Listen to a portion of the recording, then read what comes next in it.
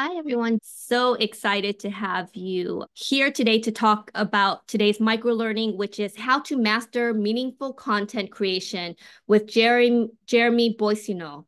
For those who are new to Community of Seven microlearnings, the purpose is really to help our listeners elevate their mindset and their skill set by bringing in leading executives, thought leaders, coaches, founders, and subject matter experts.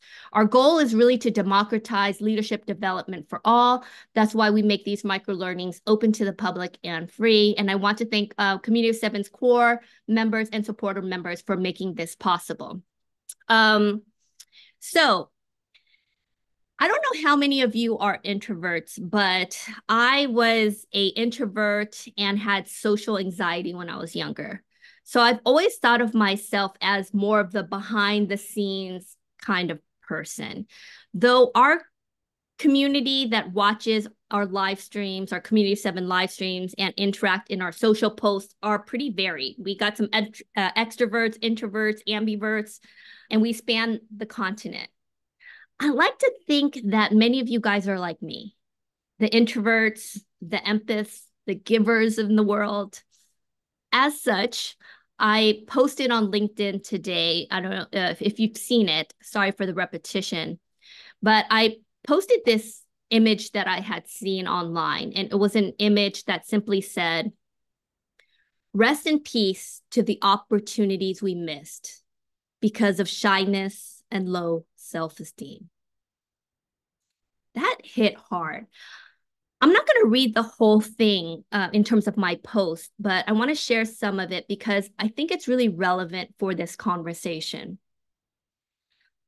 Stop hiding behind your fears. Worse, letting other people take credit for your hard-earned work. Ask yourself this: as I promote others, who is building my personal brand? Who is ensuring my success? Let me share this sobering fact. No one will advocate for your career as much as you will. No one. So earlier in my career, I was told I wasn't a good writer, that I wasn't leadership material, that I wasn't a dynamic speaker. Today, I'm a professional speaker and focused on leadership mindset development. I have a book, Do This Daily, and I just got the sample copy today, Secrets to Finding Success, Happiness, and Purpose in Work and Life, and it's coming out April 2nd. But here's the thing, I didn't wait for someone to validate me. I just wrote the book. And I hope you that are listening today don't wait for someone to give you permission to post on LinkedIn today. Don't let those who don't believe in you make you a believer. On the contrary, you should always be your biggest cheerleader. It can be difficult to stifle the noise and do what's initially uncomfortable for you, but I promise that once you do, the world opens up and it gets easier. Everything you want is on the other side of fear. So take that first step, then keep on going. I didn't earnestly post as myself Lan Fan until almost 2 years ago. I was at home with my mom who has advanced dementia. And I just remember seeing her and asking myself, who's going to tell my story? And I realized that I was making myself small. And I had internalized a lot of the self-doubt that others have imposed on me, whether it was teachers, parents, bosses, etc. And there was this realization that I wasn't just afraid to post because I was an introvert. I was afraid to post because I doubted myself. I was like, who cares what I think? Why does it matter? And in response to my post, Casey, I'm going to read Casey O had responded to my post today. And Casey O, I'm going to read it if you don't mind. I was one of the invisible ones until I became a mother. I realized that I couldn't hide, especially when I am always teaching my children the importance of being their authentic selves.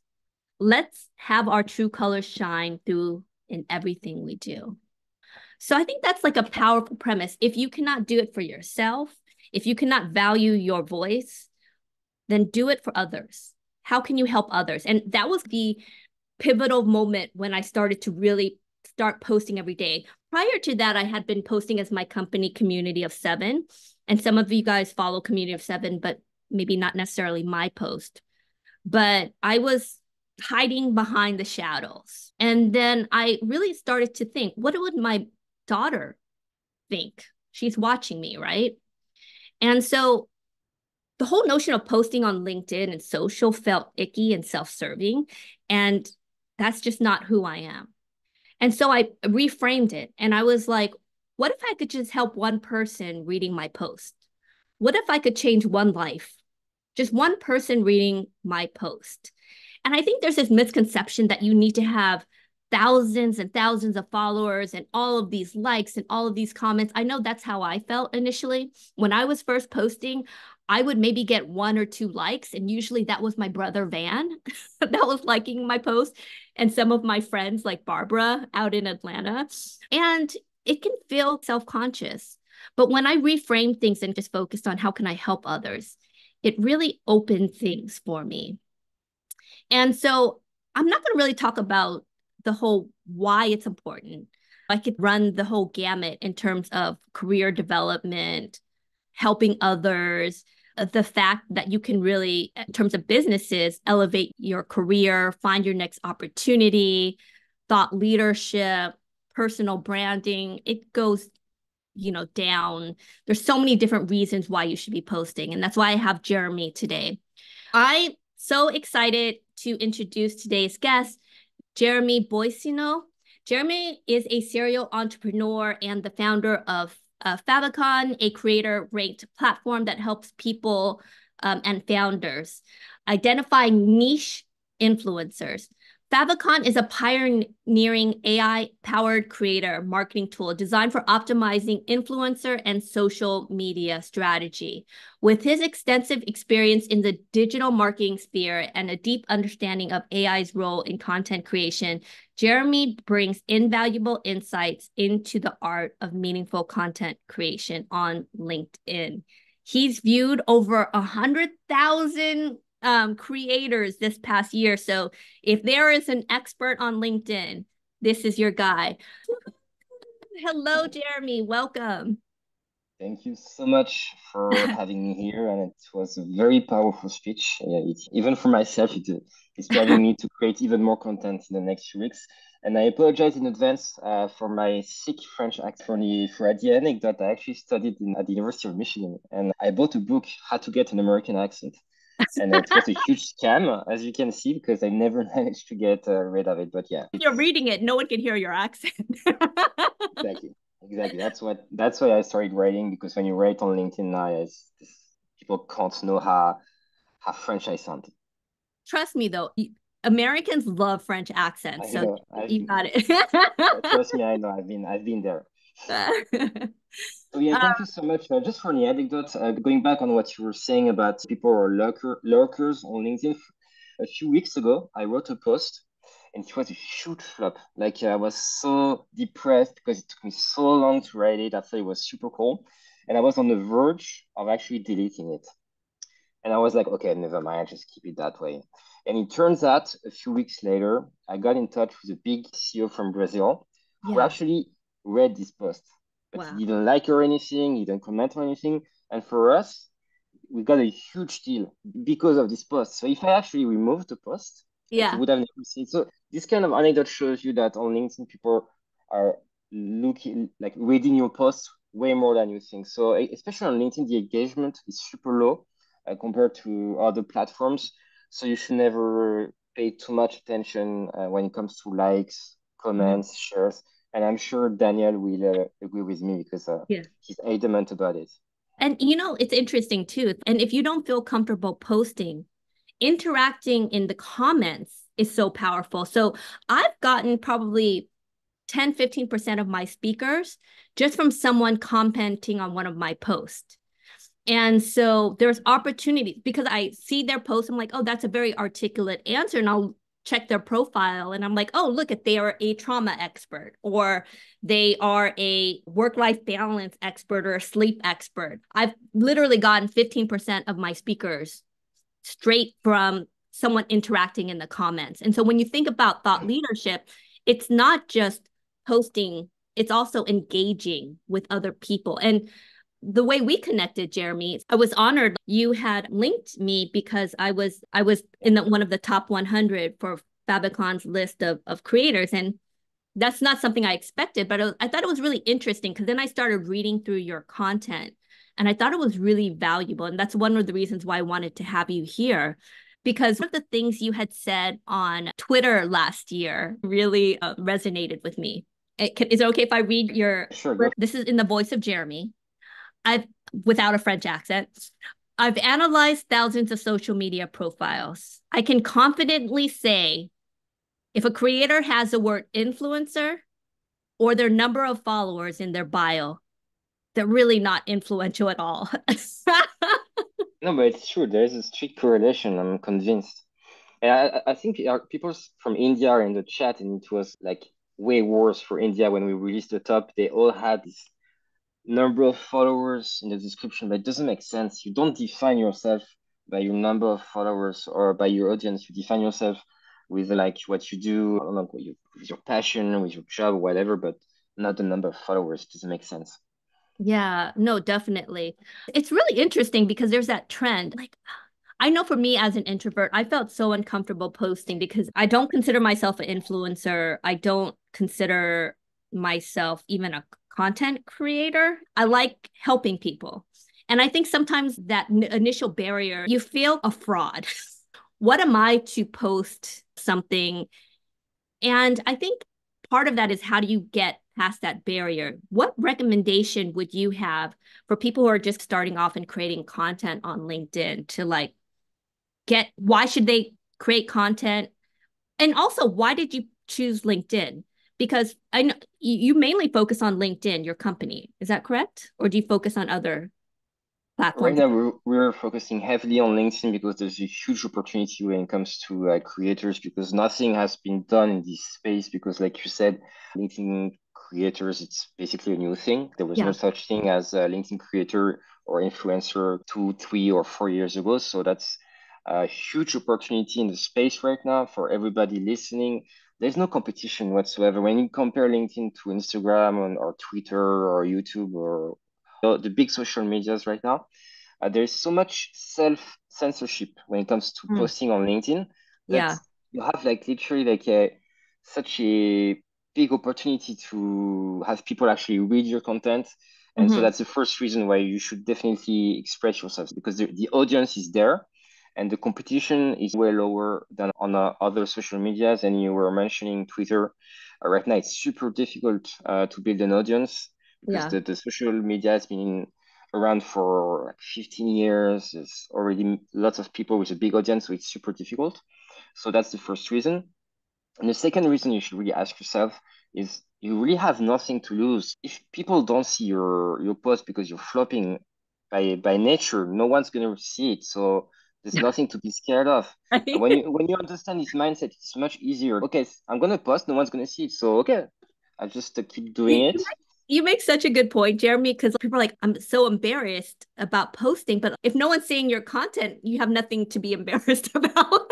That's Yeah, the worst thing that could happen, exactly. right? And also, you're overestimating what people think of. It's a traditional, I don't know, psychology thing, or people think that all the people are going to judge you, but no one cares. No one cares. That everybody's focused on their own game, on their own job, or whatever daily task. They're not going to spend even 10 seconds saying, "Wow, this post is so bad. Wow, what a shitty creator." No one cares, really. So it's just like you have everything to gain by posting Yeah. on LinkedIn because it's going to drive you so many opportunities. It can be personal. You can make friends. And I know many people on LinkedIn, they've made really good friends through their to posting on LinkedIn. They've also managed to get super nice opportunities when it comes to professional careers. Like for instance, at Favicon, if you have a good LinkedIn profile, if you create content, your value is going to go really up. And I know it's the same for me, HR managers. People are going to really, it's going to be only a plus for you if you create content. So again, you have nothing to lose. And when it comes to being interesting, we are all interesting in our own way. The mistake most people do is they try to copy past content from the most successful creators. And that's a trap many people fall into, and they should never, ever do that. You should really follow your own path. You're interesting because you're yourself. And the more personal you're going to get, the more interesting you're going to be. And people somehow think that by copying the best creators out there, the most popular ones, they're going to be interesting. But no, they're not popular because they create a specific kind of content. They're popular because they're famous. They speak about they have their own storytelling. So just find your own path. That'd be I my love number one advice. So, Jeremy, you've studied over 100,000 creators on LinkedIn this past year while you were doing all of the global lists. What makes a successful creator? What are there any kind of common traits? And I know you have the list, top list, but then you also have it based on different categories like DEI or leadership or whatnot. What is like the common thread? If you were to look at a creator, what are some of the common traits that they have? It's gonna sound cliche, but you need to be there. You need to post on a regular basis. You should never force yourself to be like, okay, I need to post every day or like 10 times a week. If you think the good rhythm for you is 3 times a week, go with 3 times a week. It's good enough. What's really important is to set up like a regular schedule, which you're gonna stick to, because what I've noticed from other regions is that people love stability. So if you post every Tuesday and keep doing that way for weeks, and people are gonna be used to having you in their feeds, and this is the way you're gonna be able to build up a community, to build up an audience, because people are gonna get used to your content. But again, it's a long-term game. You can't expect to have results in the first few weeks.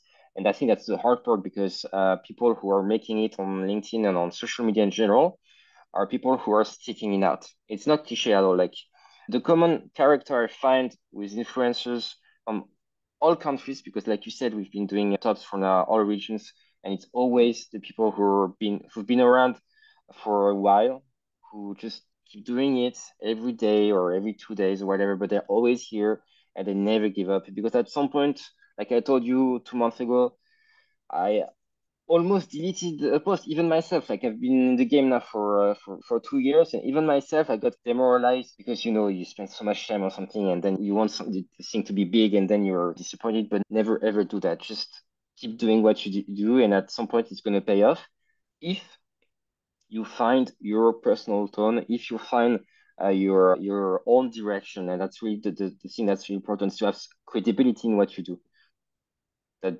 That's something I've noticed in all the creators from all countries.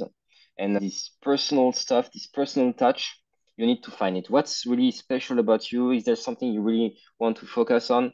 And I think before even you start to get serious on LinkedIn, you need to ask yourself this question. So who am I? What am I good at? You're good at something, I'm sure you're good at. Where it can be writing, it can be at like storytelling, it can be at your job, it can be in expertise. There's so many things to write on. I'm sure there's something you can find. You make a really good point in that it's about consistency, and the people who are successful are the ones who have consistently posted for whether a year or 2 year or whatnot. I think it's also important to note that it's not too late for those who might want to just start posting today. That LinkedIn, as you mentioned, is still nascent, right? It's still probably of all of the different social platforms like Instagram or YouTube. And I post in probably all the platforms, and LinkedIn is my favorite. It's probably more the style of LinkedIn, like people want deeper content, right? Whereas Instagram is more visual. It's not too late for the folks who are watching it. It's super early. Honestly, I don't think we're still at the very beginning of LinkedIn, of Yeah, B2B, what I would call writing, social media. There's never been something like LinkedIn before, yeah. because Twitter was always the short form content, but LinkedIn is going to be even bigger in the next few years. So definitely not too early to get started. Yeah. How do you get companies and leaders to notice you? I don't know if that's an answer that you feel comfortable answering with, but because I know you are B2B and you're looking for customers as well. What works? Be interesting. Be interesting. That should be your number one priority. Is to be honest with yourself. I always try to be honest with myself. For instance, when I'm done with a post, with a draft, I'm like, okay, if I don't know, this, who I'm trying to attract, would I be interested in post? Be honest with yourself. And most of the time, you'd be surprised. If you do this little game, you'd be like, okay, no, that's that deep. That's not that interesting. I need to find another angle or something. So yeah, be interesting. Like you mentioned before, it's not enough to post content. You need to be also active a little bit on other posts. The thing is, people get confused when they get told that they need to comment on the other posts because they think they can comment anything. Yeah. You've seen the surge of AI generated comments, which is really a plague right now on LinkedIn. Don't do that, but be interesting in your comments as well. Are So people if you, actually paying or yeah, bots to comment on their post? not under their own posts, but they Yeah. pay, like they literally have their lists of influencers they want to reach, I don't know, 20 or 30 people, and they pay these products so that they comment automatically with ChatGPT under their post. And Oh, it wow. shows like big time, but I'm sure everybody here who's posted content on LinkedIn have had this kind of comment like, great post, thank you so much, this kind of stuff. This is not interesting at all. So you need to be interesting in your Yeah. post, and you need to be interesting in your comments. And don't try to be like to do 50 comments or something. Just 10 comments a day is enough. It can literally take you 10 minutes if you have some discipline. You spend 10 minutes with 10 people you want to reach, you prepare your comment, and that's it. Takes you like 20 minutes to do the whole exercise. So yeah, that'd be my obsession if I were to get started from scratch, is to try to be interesting under either an expertise or around the storytelling around myself. So I'm sure again, all of you, if you don't have a specific expertise, you have your own personality, you have your own career around which you can create easily content and in the end be interesting because people are interested in stories. They're interested in what you have to say about even things that for you seem really mundane. People are interested because, again, there are not that many people who actually do this on LinkedIn. So, between someone who actually tell about their lives and someone who just share their careers updates, their CVs, their resumes, you're gonna be like 20 times more interesting than these kind of people. So once you have this mindset, it's gonna be way easier for you to express yourselves, to put it Yeah. simply. I think what's helped me is just that question of, okay, how can I help someone reading this post? And that's been like the game changer for me. Like, how can I educate someone? How can I support someone? And when you have it, like where you focus on your audience and you're like, how can I help this one person reading it? It, for me, it's been really helpful, like in terms of creating content. So talking about creating content. So my friend Mina Malik, who's also in the top 100 list for Favicon, Mhm. we talk about this all the time, and I've had her on my on our micro learning, and like her, we don't she doesn't really have a social media calendar. I know for me, when I post, sometimes I my daughter is in fourth grade right now, so there's a lot of driving her to activities and all this other stuff. 50-60% of my posts are literally me in the car waiting for her. Or when it's warmer, I usually take a like a 30-40 minute walk after I drop her off at the bus station. And I'm literally posting while I'm walking. And I know What's some people are more disciplined and they have a social media calendar. Is there an approach that you take and recommendation on how people should figure out what they post daily or No, bi-weekly? but that's super interesting. It's maybe counterintuitive, but the more you post, the easier it gets because then there's this mental exercise where, like you said, you'll be, I don't know, like showering or driving your car, and you're gonna think about your post. Like it's gonna come naturally. Oh, I should post about this. And it's really always at the moments you never expect that you're gonna have a great idea. For instance, I'm a biker, so I love to bike in the streets of Paris. And it's always when I'm biking that I have these ideas coming up because I'm never in front of a computer thinking about okay, what am I going to post? No, it's always at these moments that you get the most creative. When you know that you're gonna post every day, when you it gets into a habit, it's like sport. It's like when you start working out at the beginning, it's gonna be super difficult to be motivated, but after a few months, it's gonna turn into a habit, and you're never gonna ask yourself, okay, should I go to the gym? You're just gonna go to the gym because it's gonna turn into a habit. So you need to be in this mindset, and once you've reached it, it's so much easier. Really, it's super easier. Like I know it sounds cliche, but if you force yourself, like at the gym, after a few months, all the posts, you're gonna have too many ideas. Literally, you're gonna have too many ideas. You're gonna have your app on your iPhone, and you're gonna start writing down ideas for posts because you're gonna have ideas coming up.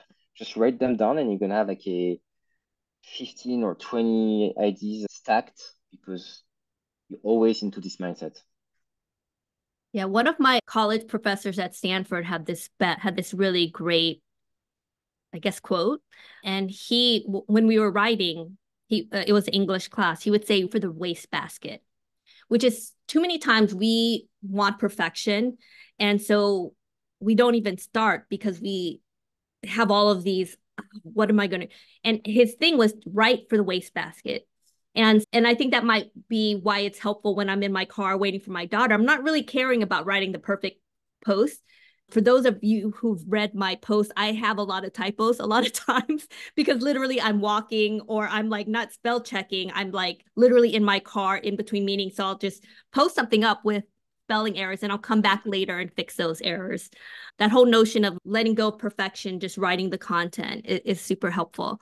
Tell me a little bit more about Favicon because it's not just based on pure numbers, because there's definitely more creators that have way more followers than I that might not have been on the list.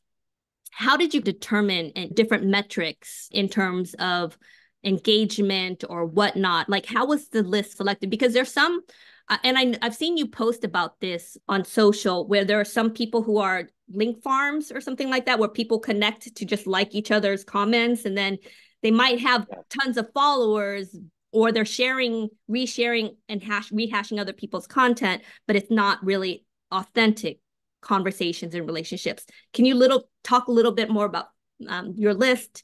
What makes a great creator and why? Okay, so first, the number of followers right now in the social media industry in general and all social medias in general, it's not that important anymore. You wouldn't believe how many influencers we stumbled upon on LinkedIn, especially with literally hundreds of thousands of followers, and they have 3 to 4 likes every post. You know, these social medias, even LinkedIn, they've been around for a while, so they have accumulated followers when they're like this first mover advantage. It doesn't mean anything anymore. Like seriously, the number of followers, forget about it. It's not important.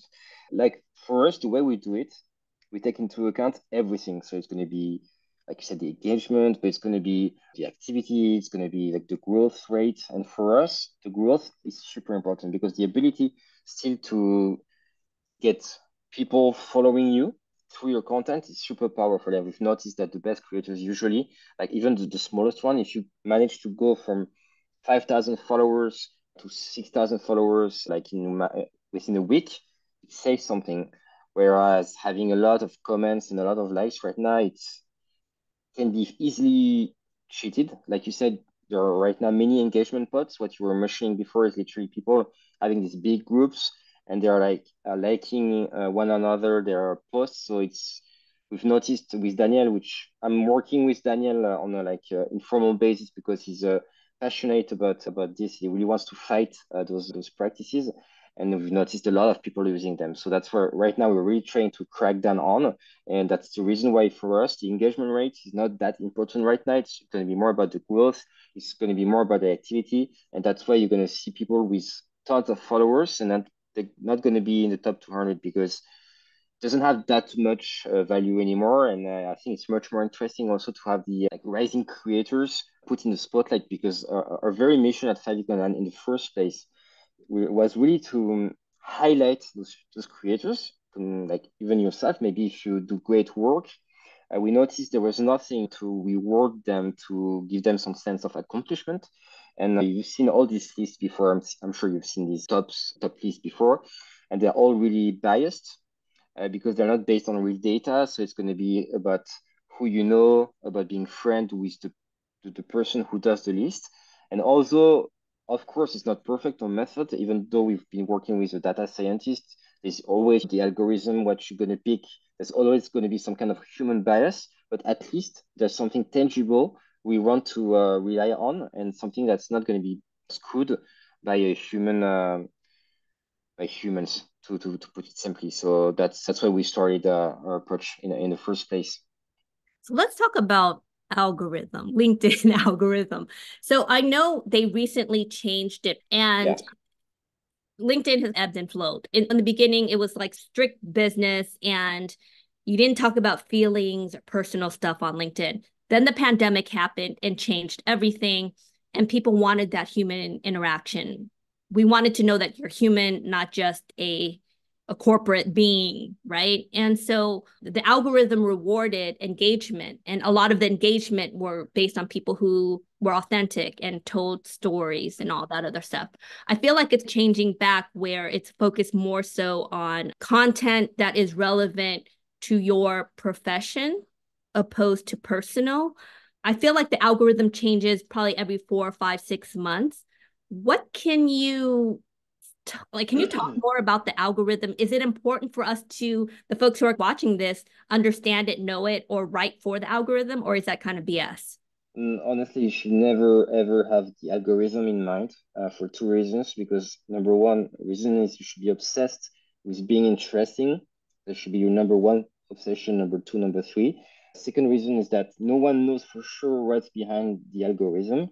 And if you follow like the LinkedIn gurus telling you about the algorithm, you're gonna end up in the end copying, pasting content that other people do, and that's you should never do that. You should really follow your own path.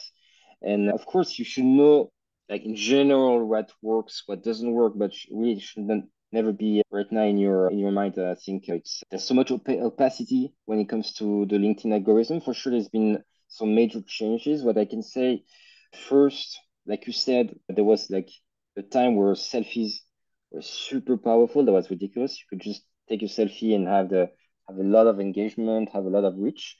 What we've noticed, uh, first, right now, the short form posts work really well. A la Twitter, if you do a post with only 2 or 3 sentences, it's super powerful. We've noticed that. So I don't know if there's like a something scientific or something if the algorithm is pushing this kind of content, but you know that LinkedIn is fighting hard to be an alternative to Twitter. So maybe since they're trying to be an alternative, they giving more power to this kind of content that's really reminiscent of what's on Twitter in general, two Twitch and sentences on Twitter. So that's the number thing we've noticed. And the second thing is the video format, which works really well right now. So I know that LinkedIn, they have big plans to do more videos for creators.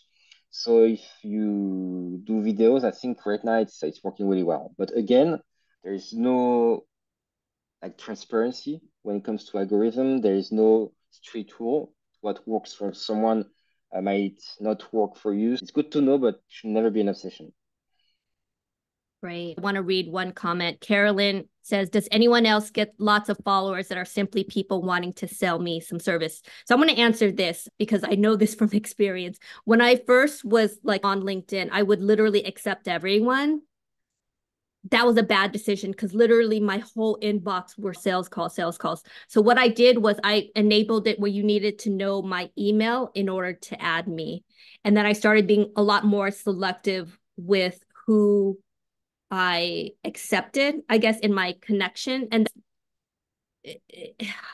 it's not to be like elitist or anything. It's just basically you have so much bandwidth, and LinkedIn can get overwhelming, especially when you start having so many followers.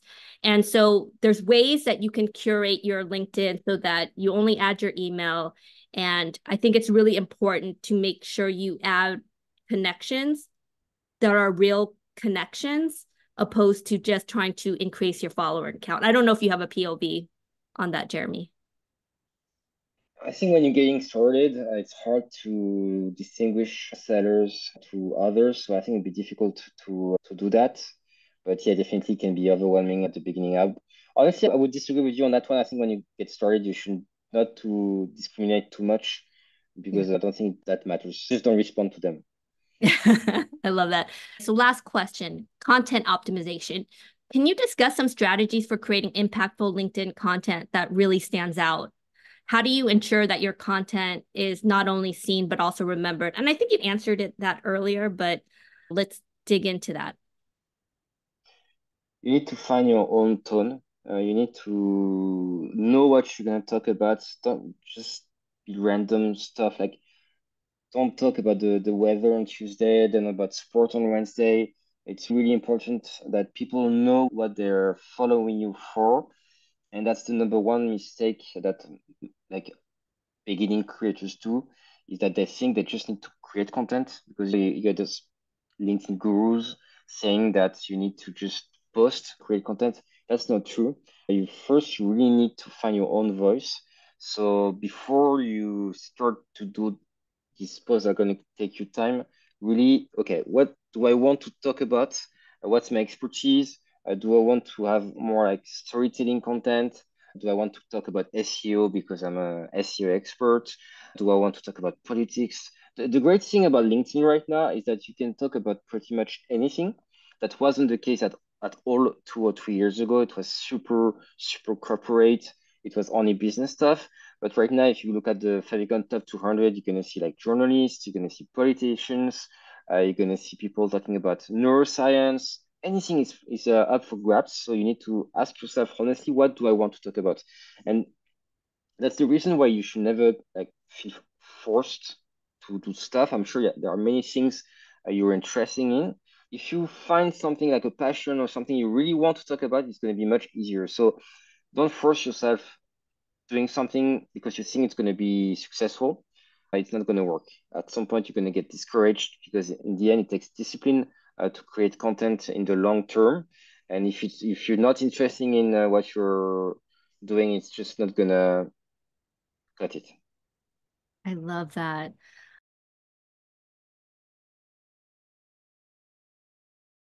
Closing this up, Jeremy, how can we help you? How can we find you?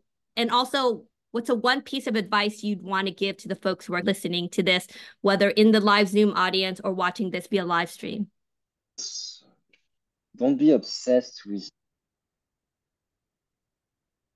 or something. Just do something for fun. Life is fun. It should always be a game.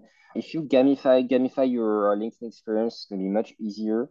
If you see it as a game, like everything is gonna be less of a grind. For us, for Favicon, I think there's something super interesting. It's gonna be interesting for everybody that we're gonna release in 2 weeks. We're gonna release a new extension, which when you're gonna install, it's completely free. You're gonna be able to see the stats of the creators, what kind of content they do, at what time they post. So I think that's something that's going to be super helpful for all creators to understand what other people do, what kind of content they produce. So I highly encourage you to follow me on LinkedIn, follow Favicon on LinkedIn, and we're gonna do major updates in the next few weeks. Love that. And I will make sure to add the link for Favicon in the comments in the chats. Thank you Thank you so very much. much. Hey, Thank Merci you. beaucoup. thank Thank you you so to much. everyone